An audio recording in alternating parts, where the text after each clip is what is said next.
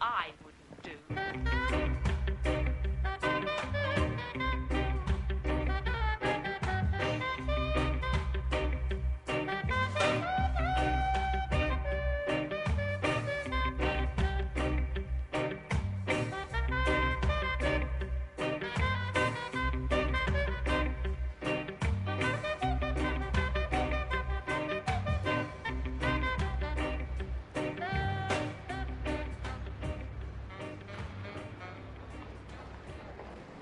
Today, travelling by lift is completely taken for granted.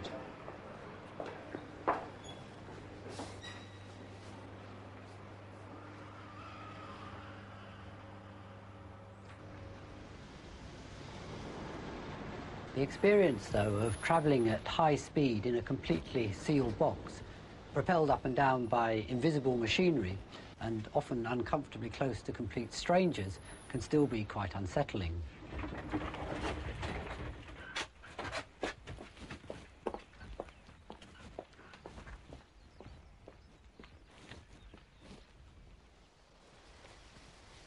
In this programme, Rex and I are going to look at the history and workings of this slightly unnerving machine.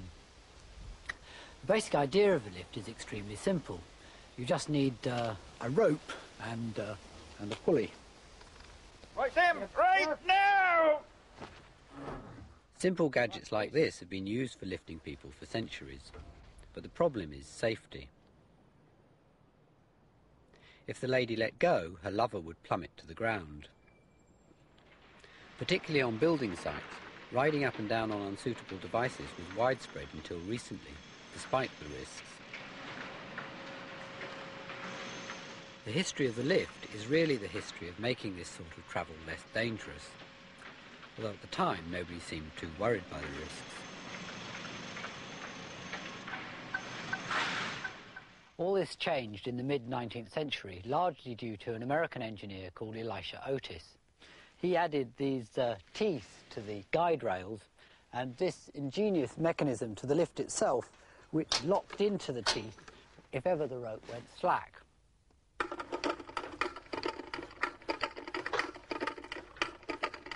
Otis's idea was that if the person pulling the rope let go, or if the rope broke, that the lift would automatically lock and wouldn't fall. To prove its safety, he took it to the Great Exhibition in New York in 1853 and performed daily demonstrations.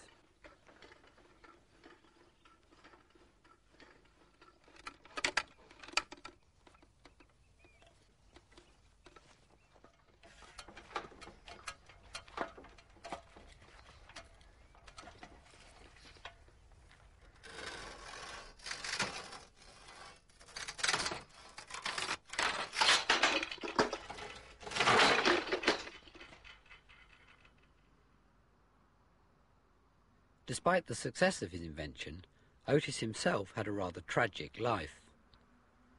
He was a hard-working, strict Presbyterian mechanic whose enterprises kept failing. He started life running a sawmill. Things look bad. I'll have to diversify. Why don't I make something with all this wood I'm sawing up? Yeah, that looks good. Yeah, who could resist this beautiful thing? Uh-oh, looks like everyone can. Never mind carriages. Everyone needs to sleep, don't they? And I'll build one of those little contraptions to lower the bedsteads down to ground level. Hey, mister, you want to buy a bed? Forget the bed, buddy. Can you make me one of those elevating contraptions? It looks very safe. Otis's first commission resulted from an accident at a nearby factory where a primitive lift had killed 2 men. He never lived to see the success of his lifts, dying of diphtheria while his company was still deeply in debt. Diversification will be the death of me. Otis's first lifts were all built to carry freight, but in 1856 a department store called E.V. Horvath commissioned a passenger lift, advertised as a vertical railway. It was gradually realised that lifts could enable developers to increase the height of their buildings. Previously, 5 stories had been about the most that anybody was prepared to climb. Skyscrapers, like the Woolworth building in New York, finished in 1913, had become totally dependent on their lifts. One aspect of these lifts that caused alarm was the way the car was supported. In Otis's original lift, the rope was firmly fixed to a drum at the top. But as buildings got higher, there was more rope to wrap round, and it started to get tangled. By 1900, the end of the rope was normally being fixed to a large counterweight and merely passed over the drum at the top, gripping it by friction. At first, this seemed very daring. Surely the rope might slip. But in fact, the friction of a rope passing over a pulley like this is considerable. Capstan winches use this effect to lift enormous loads. Just wrapping the rope round once, although the capstan's completely smooth, I can lift wrecks off the ground quite easily. And as capstans are normally used, if I wrap it a few times round, I can lift him off the ground with no effort at all. Even wrapped round once, the friction is enough to stop a lift rope ever slipping. Lifts still use this arrangement with the motor at the top and the counterweight on one side and the lift itself on the other.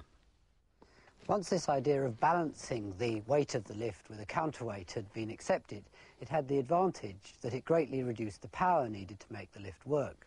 I've added an extra 4 stone to balance my weight with Rex's exactly, and we should now be able to go up and down quite effortlessly. Okay, ready? There we go. Up I go. Whoops. Whoops. You're going to hang on this time.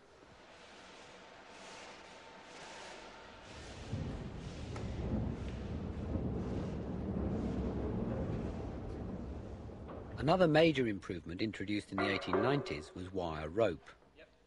Compared to the hemp rope used previously, it has incredible strength. This is a testing rig for ropes. The rope is fixed in a steel frame and then pulled by an enormous hydraulic ram.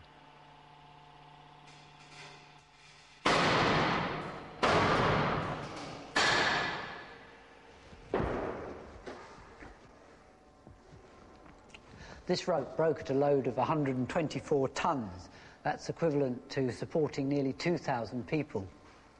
So that means that each one of these wires could support 5 or 6 people before it breaks. As people started to accept the safety of lift travel, lifts became status symbols, particularly for hotels.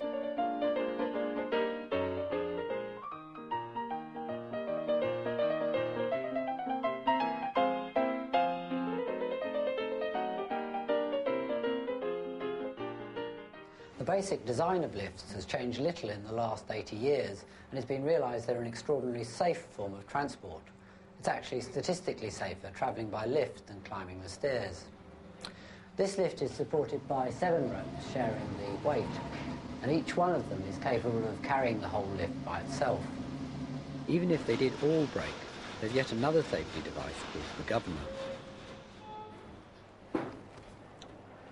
If this rotates just 10% too fast, this disc starts to come out and catches this switch, turning off all the electrics.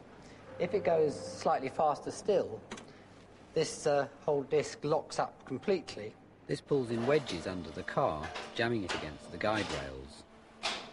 The modern equivalent of Otis's safety. This is the lift motor. It's connected via a brake and a gearbox to the pulley drum and the cables. If all the electric fails, it's still just about possible to move the lift by hand. So it's always possible to haul any passengers trapped inside to safety.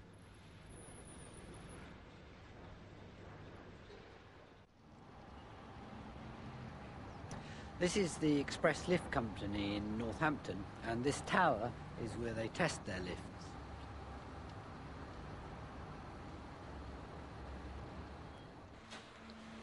As buildings got higher, there was a demand for lifts to travel faster. This motor powers a high-speed lift that travels the whole height of the tower. Speeding up a lift is quite simple. The motor is just connected directly to the pulleys without any gears in between to slow it down. High-speed lifts were first used on the Woolworth building in 1913, and they've changed very little ever since. The only limitation on speed is comfort, which depends mainly on the car's acceleration. If I stand on some weighing scales as I go down, my normal weight's about 10 stone, my apparent weight should drop. Yeah, there it goes. Sort of instant dieting. If the acceleration was any greater, I would feel I'd left my stomach behind. And then when it stops accelerating, my weight goes back to normal. And finally, when we get to the bottom and it decelerates, my apparent weight should increase, sort of literally weighing me down. Yeah, there it goes.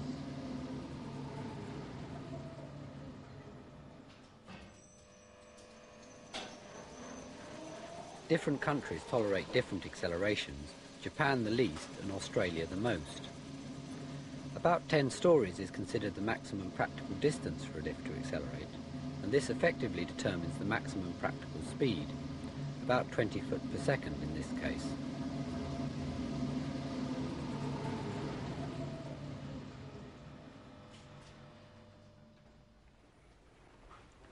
Although the mechanical design of lifts has changed little in the last 80 years, they did used to look rather different. Like most lifts of the 20s, this had no separate shaft. It was built into an existing stairwell, all protected by this decorative steel mesh. This lift would originally have been worked by a full-time operator. The biggest change in lifts since the 20s has been to automate the control gear, removing the need for an operator. This has been partly modernised now, but originally both doors would have had to been shut by hand.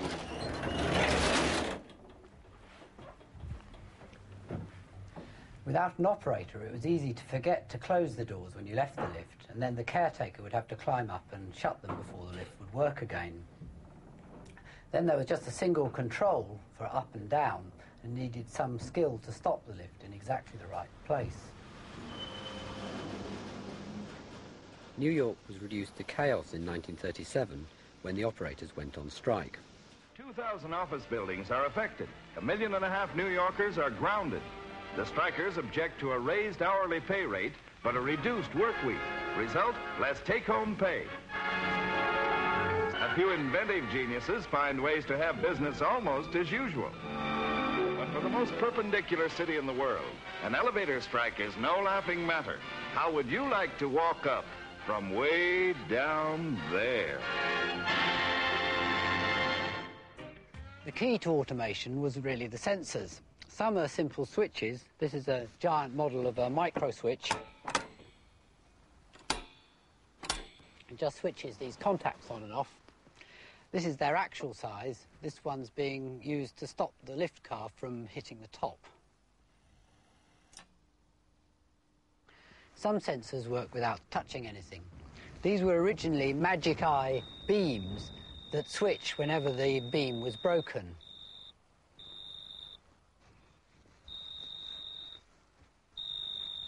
But today you don't usually see these because they work with infrared. This is a modern sensor. The light comes out of one side and is picked up on the other side. So when it's pointed at a mirror, it switches just as before when the beam is interrupted. Well, sensors like this are amazingly versatile. I used one last year to detect the difference between the head of a coin and the tail. I simply polished the head so it reflected the beam, but I didn't polish the tail.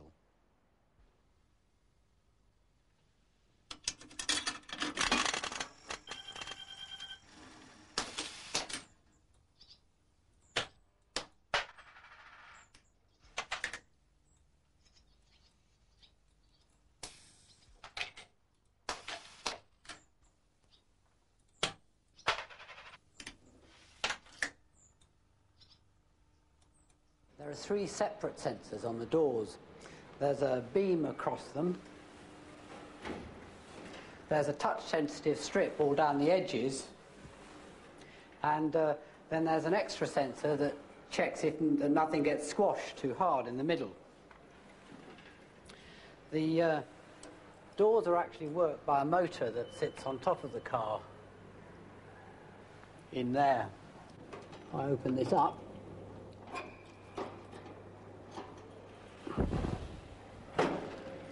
take off the lock, you can see the doors, the motor move. And then there are extra sensors to confirm whether it's open or closed. Finally, there are sensors to detect the position of the lift fixed to the top of the car. The infrared beams are interrupted by these metal plates, one set for each floor, to stop the car at the right place. All these switches and sensors are connected to the motor room by wires dangling under the car. The control gear has become extremely sophisticated. There are several microprocessors in here, using the information from the sensors to control the lift motor. The control gear not only has to respond to all the switches and sensors in the car, but it also has to manage where the lifts go. This is a control simulator at Express Lifts, and it's currently being used to test the program to work out the best way for a group of 4 lifts to answer a number of different calls. So if, for instance, I set a call from the 12th floor, I think, this lift's going to answer it, the 3rd lift. So it's come down to the 12th floor, then I think the doors should open. So then, say the person who's got into that lift wants to go to the 7th floor, the doors should close again, and the lift should start going down. Well, if these lifts receive a whole lot of calls together, then the number of different possible combinations for the lifts to answer all these calls quickly grows to hundreds and thousands. It's the microprocessor that decides the most efficient way to answer them all. It has been found that people start to get impatient if they have to wait more than 30 seconds for a lift to arrive. Bother! Leave it, Polly. It's stuck on 6. Here she comes now. It's gone straight past. Don't fiddle with the button, Joan. It won't make any difference. Sorry. If I'm late for my meeting, I'll... The more floors the lift has to serve, the longer the average waiting time. Last. Let me squeeze in here, Brenda? The only way to shorten it is to have more lifts. This actually sets the maximum practical number of floors for a skyscraper, about 100. Whereas a 10-storey building may only need 1 lift, a 20-storey one needs 2. Continuing on up, the lifts would eventually need no room for anything else.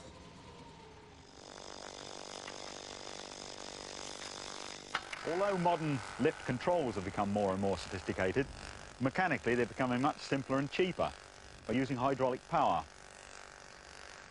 They become much safer. Like the device I'm standing on, which is merely a piston tight fitting in a tube, and the hydraulic pressure pushes them apart, lifting me up.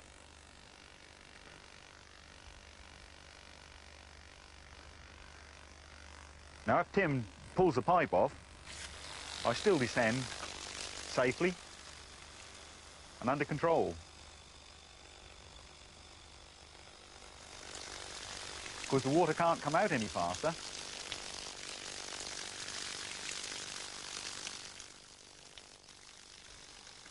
To make it even safer, Tim has now fitted a pressure release valve.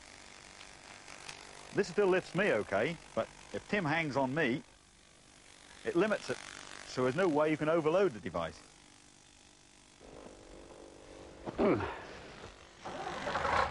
Hydraulic power has proved so effective that it's now used on all kinds of machines.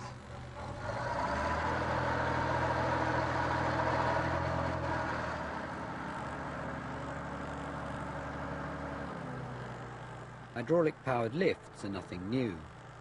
They were first introduced in the 1870s, and by the 20s had become a familiar prop in slapstick comedies.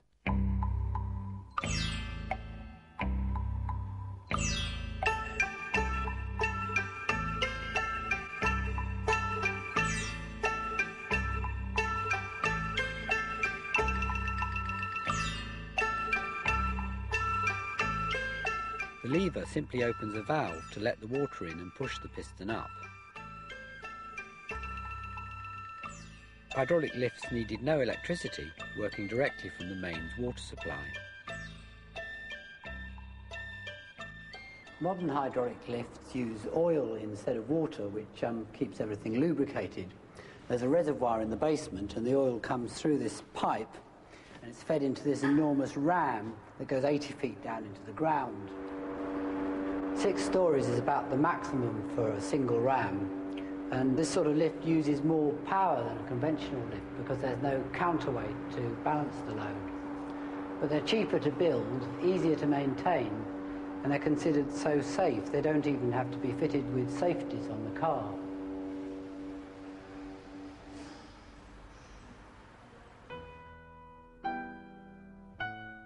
The risk of a lift car plummeting to the ground may be negligible, but there have always been other dangers.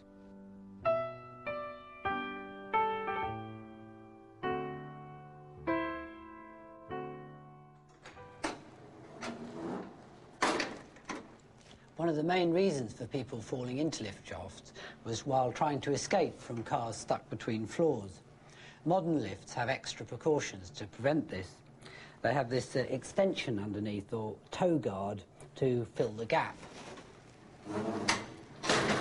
People also used to fall into the shaft after escaping through the hatch in the roof.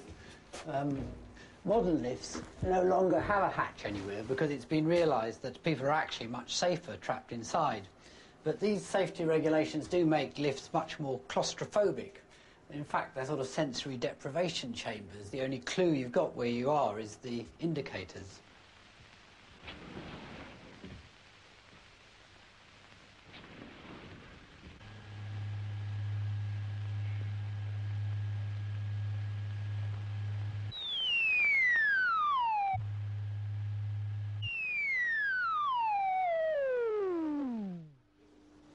It's not surprising that many people have phobias and fantasies about travelling in lifts.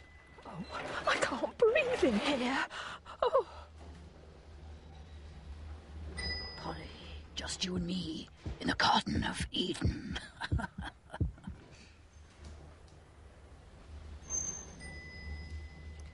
Why has it stopped? This inefficiency drives me round the bend. I refuse to be stuck in here. Let me out! Let me out!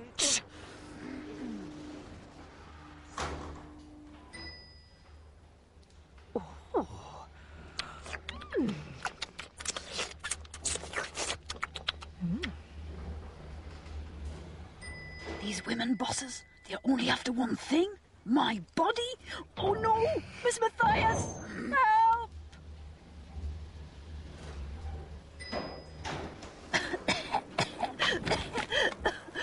Oh, my hero.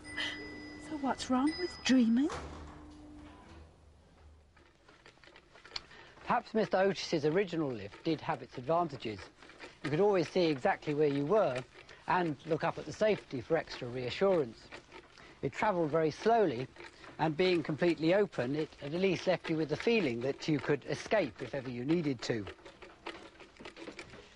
Anyway, I hope this programme's convinced you that however unnerving and disorientating modern lift travel may feel, that in fact the lifts themselves are actually incredibly safe machines.